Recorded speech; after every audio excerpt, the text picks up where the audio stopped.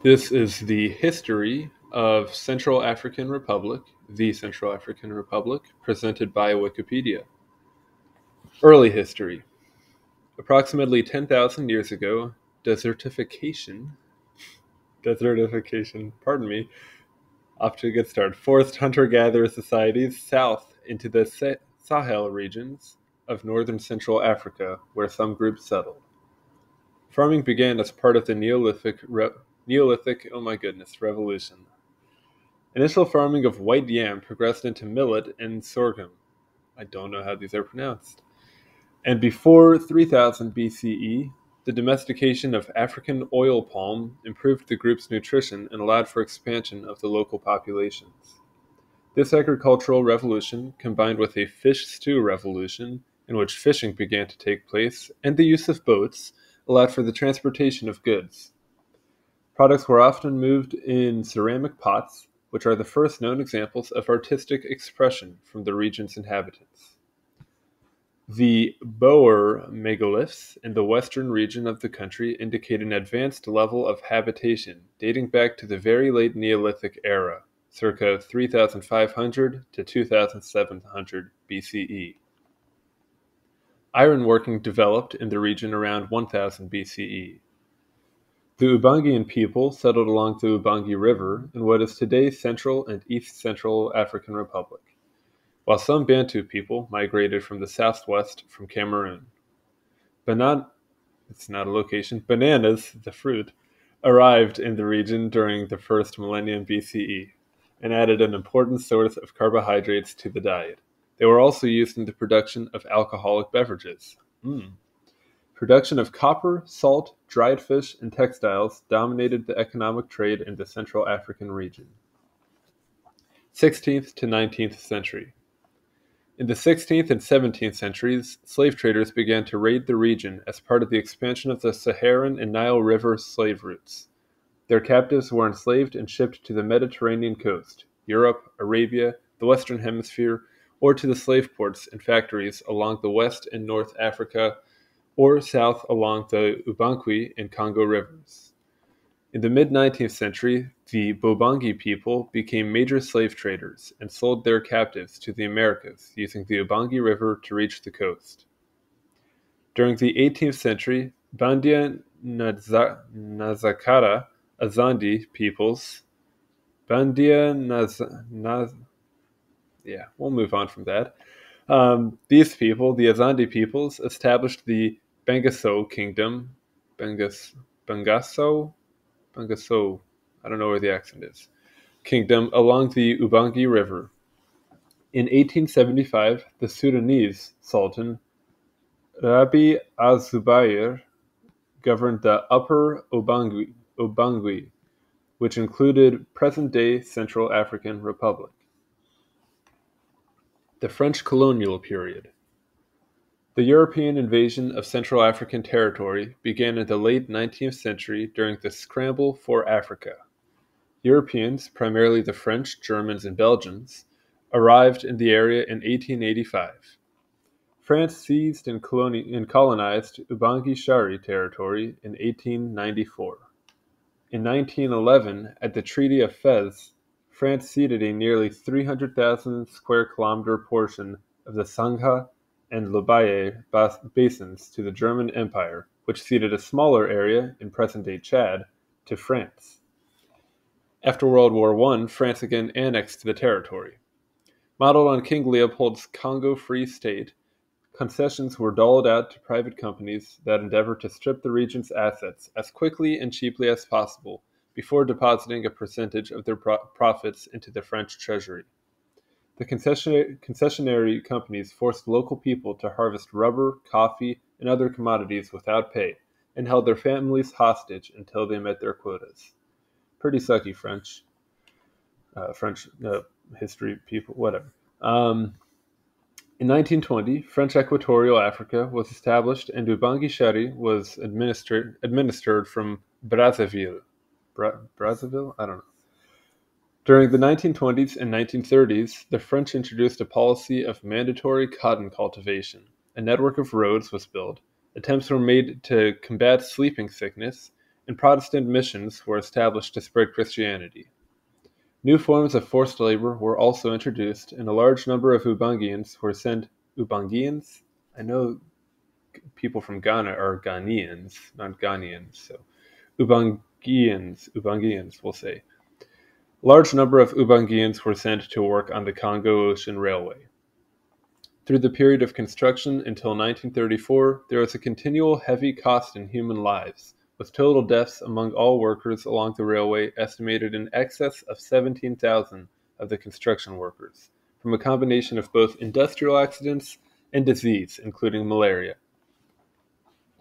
In 1928, a major insurrection, the Kangawada Rebellion, or War of the Hoe Handle, broke out in western Ubangi-Shadi and continued for several years. The extent of this insurrection, which was perhaps the largest anti-colonial rebellion in Africa during the interwar years, was carefully hidden from the French public because it provided evidence of strong opposition to French colonial rule and forced labor. Surprising that they were opposed to forced labor. French colonialization in Ubangi-Shadi is considered to be the most brutal of the French colonial empire. Nice. In September 1940, during the Second World War, pro-Gaullist French officers took control of Ubangi-Shadi, and General Leclerc established his headquarters for the Free French Forces in Bangui. I'm not great with my alliterations. In 1946, Barthélemy Boganda was elected with 9,000 votes to the French National Assembly, becoming the first representative of the Central African Republic in the French government. Boganda maintained a political stance against racism in the colonial regime, but gradually became disheartened with the French political system and returned to the Central African Republic to establish the Movement for the Social Evolution of Black Africa, or, here's French, Mouvement pour l'évolution sociale de l'Afrique noire. I don't speak French. That happened in 1950. Since independence, or 1960 to the present day. In the Ubangi-Shadi Territorial Assembly election in 1957, Misan, which is the Movement for the Social Evolution of Black Africa. Misan captured 347,000 out of the total 356,000 votes and won every legislative seat, which led to Boganda being elected president of the Grand Council of French Equatorial Africa and vice president of the Ubangi-Shadi Government Council. Within a year, he declared the establishment of the Central African Republic and served as the country's first prime minister. Misan continued to exist, but its role was limited. The Central African Republic was granted autonomy within the French community on the 1st of December 1958, a status which meant it was still counted as part of the French Empire in Africa. After Boganda's death in a plane crash on the 29th of March 1959, his cousin David Dako took control of Misan. Dako became the country's first president when the Central African Republic formally received independence from France at midnight on the 13th of August 1960, a date celebrated by the country's Independence Day holiday. There we have it. The 13th of August 1960 is CAR's Independence Day. Dako threw out his political rivals, including Abel Gomba, former prime minister, and leader of Mouvement d'évolution démocratique de l'Afrique centrale, which is MEDAC, which is the movement for the democratic evolution of the Central African Republic. It's something like that. MEDAC. He threw out his political rivals, including Abel Gomba, who was the former prime minister and leader of MEDAC, whom he forced into exile in France. With all opposition parties suppressed by November 1962, Dako declared Mason as the official party of the state. That's nice. Bokassa in the Central African Republic, 1965 to 1979. On the 31st of December 1965, Daco was overthrown in the Saint Sylvestre coup d'etat by Colonel Jean Bedel Bokassa, who suspended the constitution and dissolved the National Assembly. President Bokassa declared himself president for life in 1972 and named himself Emperor Bokassa I of the Central African Republic, as the country was renamed. And that happened on the 4th of December, 1976. I assume the article is saying that he named himself president for life, aka Emperor Bokassa I, on the 4th of December, 1976. A year later, Emperor Bokassa crowned himself in a lavish and expensive ceremony that was ridiculed by much of the world. In April 1979, young students protested against Bokassa's decree that all school pupils were required to buy uniforms from a company owned by one of his wives. Okay.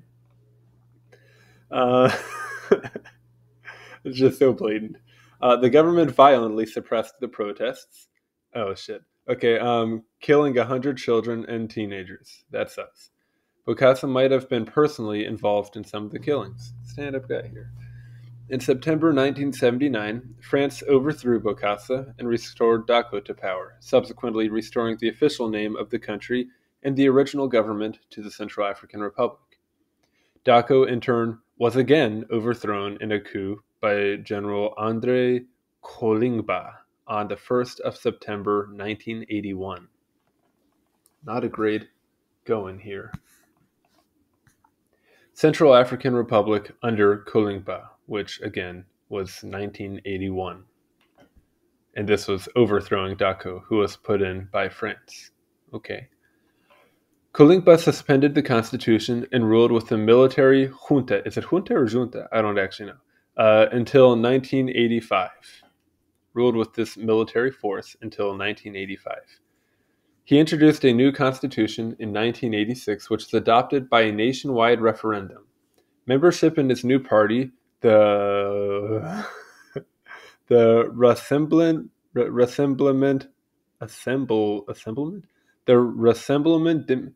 it's French.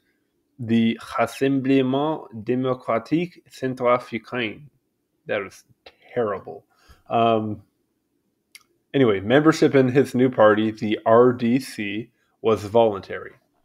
In 1987 and 1988, semi-free elections to parliament were held, but Kolingba's two major political opponents, Abel Gomba and Angé Philippe Patassé, were not allowed to participate. Angé Philippe Patassé has an interesting history. We'll see that too. By 1990, inspired by the fall of the Berlin Wall, a pro-democracy movement arose. Pressure from the United States, France, and from a group of locally represented countries and agencies called GIBAFOR, Gibafor, which is France, the US, Germany, Japan, the EU, the World Bank, and the UN, GIBAFOR, finally led Kolingba to agree in principle to hold free elections in October 1992 with help from the UN official of electoral affairs. After using the excuse of alleged irregularities to suspend the results of the elections as a pretext for holding on to power, President Kolingba came under intense pressure from GIBAFOR to establish a Conseil National. I'll just say it like a American. To establish a Conseil National Politique. No, I actually like that word. Conseil National Politique Provisoire de la République. Oh, which it gives here in English. Provisional National Political Council, which is abbreviated as CNPPR. PP.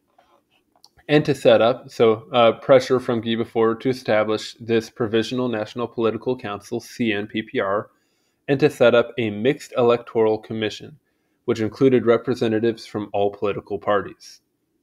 When a second round of elections were finally held in 1993, again with the help of the international community coordinated by GIBAFOR, Angé Philippe Patassé won in the second round of voting with 53% of the vote, while Gomba won 45.6%.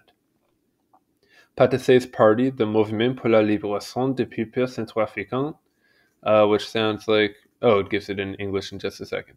The Movement for the Liberation of the Central African People, which is MLPC, Movement for the Liberation of Central African People. Patassé's party.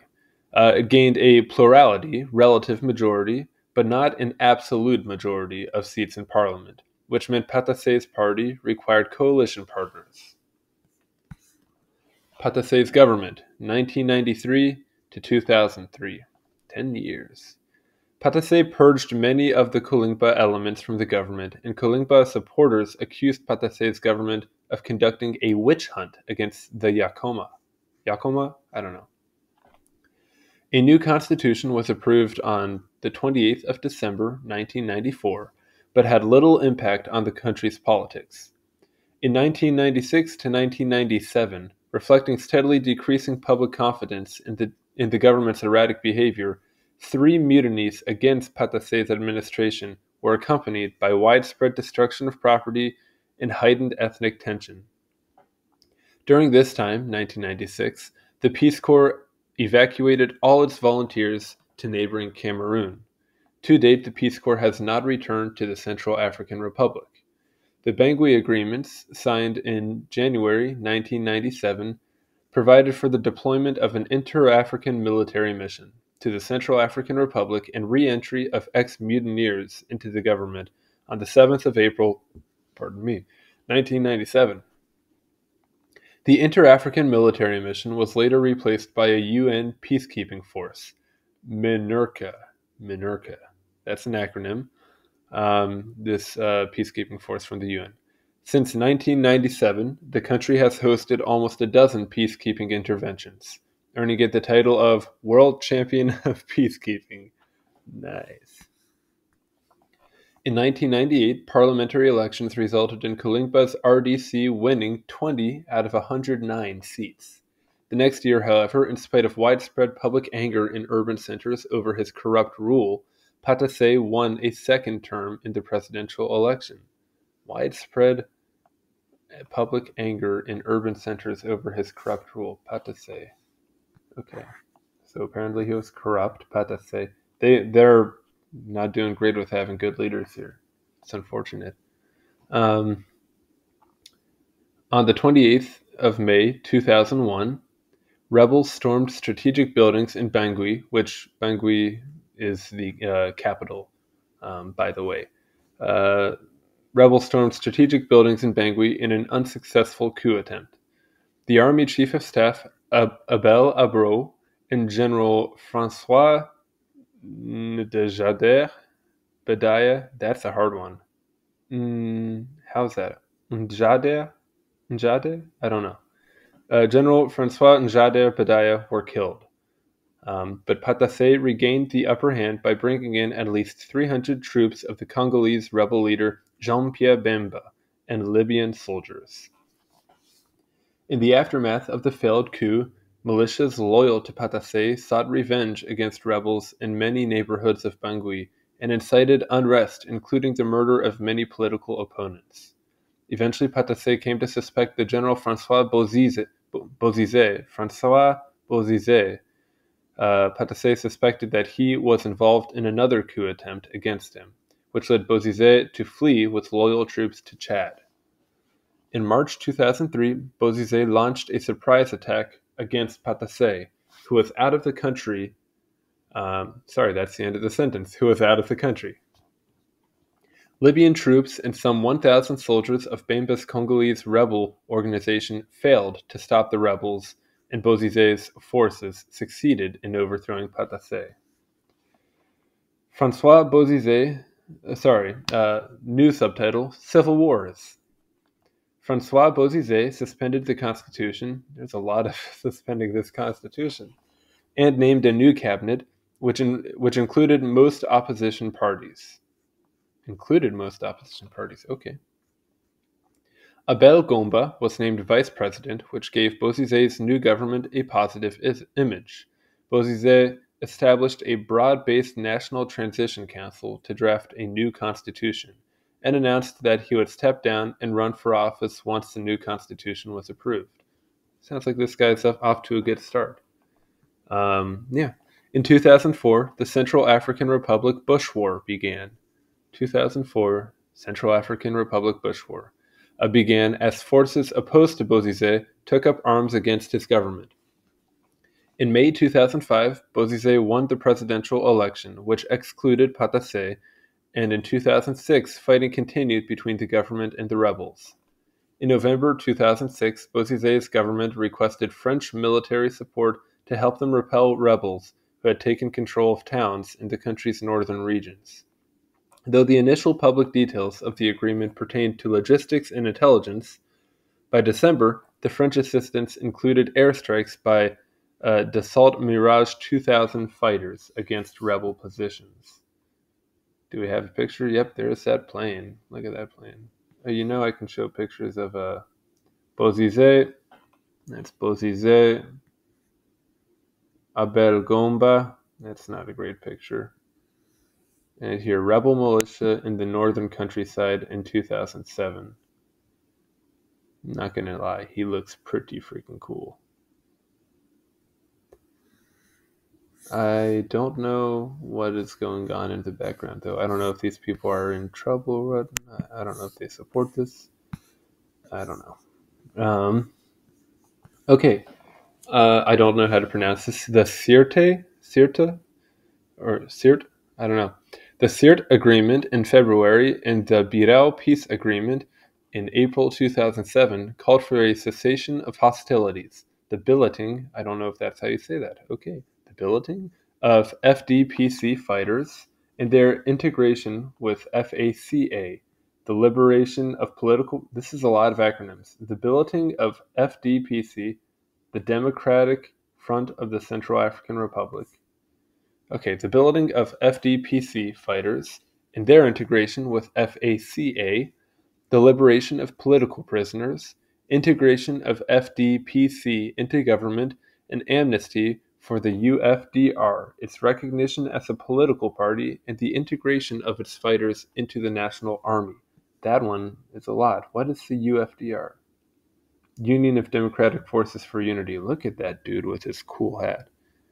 Right on. So integration of its fighters into the National Army.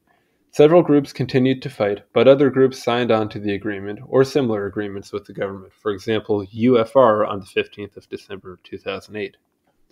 The only major group not to sign an agreement at the time was the CPJP, which continued its activities and signed a peace agreement with the government on the 25th of August 2012. CPJP is the Convention of Patriots for Justice and Peace, rebel group in CAR, which was involved in the fighting. Okay. In 2011, Bozizé was re-elected in an election which was widely considered fraudulent. In November 2012, Seleka, which is CPSK, CPJP, UFDR. Okay, Seleka is an alliance of rebel militia groups. Wonderful. In November 2012, Seleka, a coalition of rebel groups, took over towns in the northern and central regions of the country. These groups eventually reached a peace deal with the Bozizé's government in January 2013, involving a power-sharing government. But this deal broke down and the rebels seized the capital in March 2013, and Bozizé fled the country. Michael Jotodia, we're going to say that. Michael Jotodia, you can see what he looks like here. There we are, handsome man. Michael Jotodia took over as president. Prime Minister Nicolas Tiangaye requested a UN peacekeeping force from the UN Security Council, and on the 31st of May, former President Bozizé was indicted for crimes against humanity and incitement of genocide. Darn. By the end of the year, there were international warnings of a genocide, and fighting was largely from reprisal attacks on civilians from Seleka's predominantly Muslim fighters and Christian militias called Anti-Balaka. Balaka. What's that mean? Anti-Balaka is an alliance of militia groups, composed primarily of Christians. However, some church leaders have contested the claimed exclusivity Christian character of such groups. Okay, so Seleka, predominantly Muslim, and Christian militias were anti-Balaka. By August 2013, there were reports of over 200,000 internally displaced persons, IDPs. French President François, don't you love my French? François Hollande. Hollande? I don't know. I don't speak French. Don't care about it. This guy, Frankie Holland, French president, called on the UN Security Council and African Union to increase their efforts to stabilize the country. On the 18th of February 2014, United Nations Secretary General Ban Ki-moon,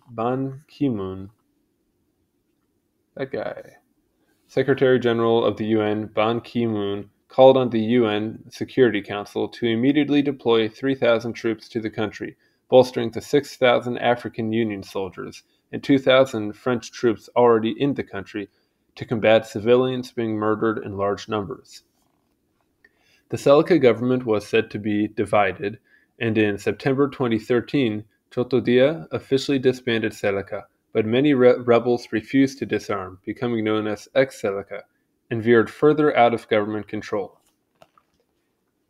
One second.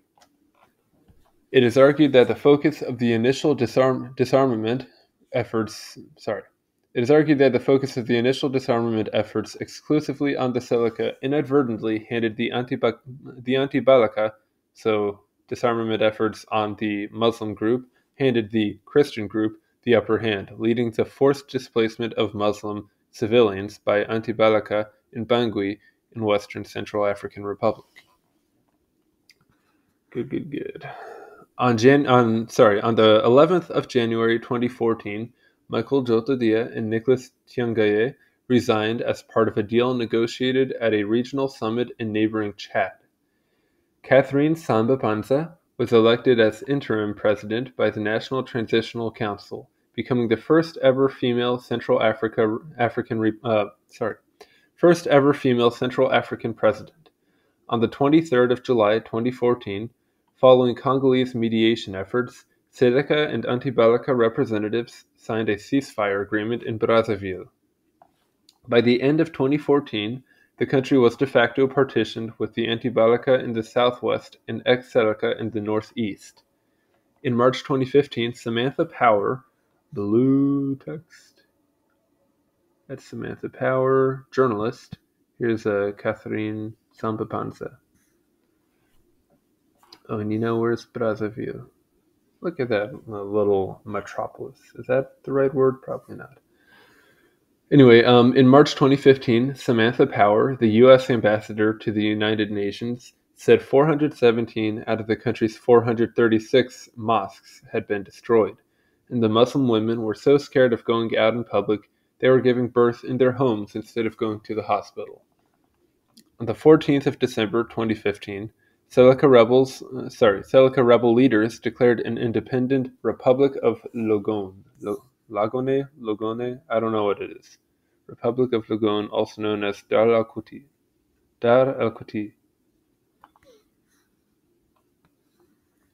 So that was the Muslim leaders declaring this republic.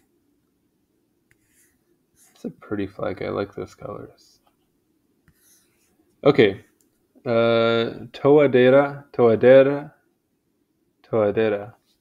We'll say that. Toadera government from 2016 to the present. Presidential elections were held in December 2015. As no candidate received more than 50% of the vote, a second round of elections was held on the 14th of February 2016, with runoffs on the 31st of March 2016. In the second round of voting, former Prime Minister Faustin Archange Touadera was declared the winner with 63% of the vote, defeating Union for Central African Renewal candidate Anicet Georges Dologole. That's like dialogue lay. I don't know. Dologole. I keep saying it like a question. Dologole. He was a candidate for the Union for Central African Renewal, another former prime minister. While the election suffered from many potential voters being absent as they had taken refuge in other countries, the fears of widespread violence were ultimately unfounded, and the African Union regarded the elections as successful. Touadera was sworn in on the 30th of March 2016. No representatives of the Seleka rebel group or the anti-Balaka militias were included in the subsequently formed government. After the end of Touadera's first term, presidential elections were held on the 27th of December 2020, with a possible second round planned for the 14th of February 2021. Former President Francois Bozizé announced his candidacy on the 25th of July 2020, but was rejected by the Constitutional Court of the country, which held that Bozizé did not satisfy the good morality requirement for candidates because of an international warrant in the United Nations sanctions against him for alleged assassinations, tortures, and other crimes. Fair enough. That sounds like he does not satisfy good morality. As large parts of the country were at the time controlled by armed groups, the election could not be conducted in many areas of the country. Some 800 of the country's polling stations, 14% of the total, were closed due to violence. Three Burundian, they've got a cool flag there. I wonder if it'll show it. Yeah, look at that flag. Three Burundian peacekeepers were killed, and an additional 2 were wounded during the run-up to the election. President Faustin Archange Touadera was re-elected in the first round of the election in December 2020. Oh, Russian mercenaries from the Wagner Group have supported President Faustin Archange Touadera in the fight against rebels. Russia's Wagner Group has been accused of harassing and intimidating civilians. In December 2022, Roger Cohen wrote in the New York Times, Wagner shock troops from a Praetorian Guard for Mr. Touadera, who is also protected by Rwandan forces, in return for an untaxed license to exploit and export the Central African Republic's resources, and one Western ambassador called the Central African Republic a vassal state of the Kremlin. On the 8th of September 2023, a United Nations-backed court in the Central African Republic charged ex-rebel leader Abdoulaye Hissene for alleged crimes against humanity and war crimes. This guy. Current military situation in Central African Republic. So we've got the big red dots are government and allies. And this is as of the 24th of November 2023. The capital, Bangui, here. Here's the Christian group, Anti-Balaka. Azande, I remember reading at some point. I don't remember what they are. Park Rangers. That means nothing to me.